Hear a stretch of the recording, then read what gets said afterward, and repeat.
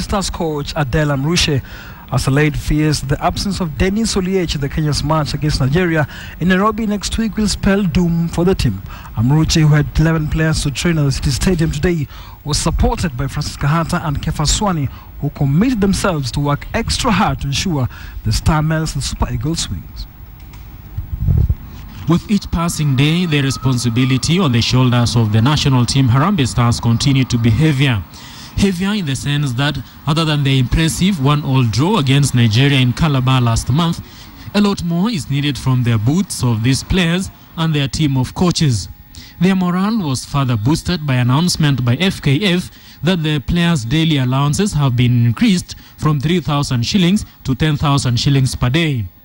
A gesture that did not move coach Adel Amruche, who insisted that authorities should stop reacting. He, however, remains optimistic that Kenya can better Calabar's performance. This is what we want. Make happy now.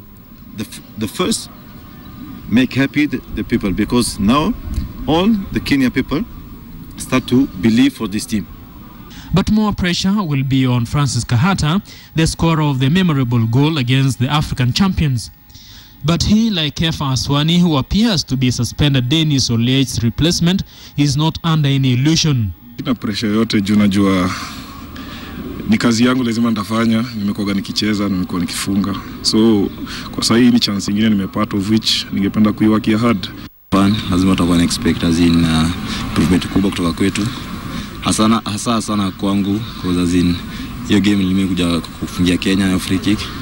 KPL has rescheduled Premier League match between Gor Mahia and Tusker FC to allow the national team, which is set to move its training to Naivasha humble training time. Joshua Kimboi, KTN Sports Today.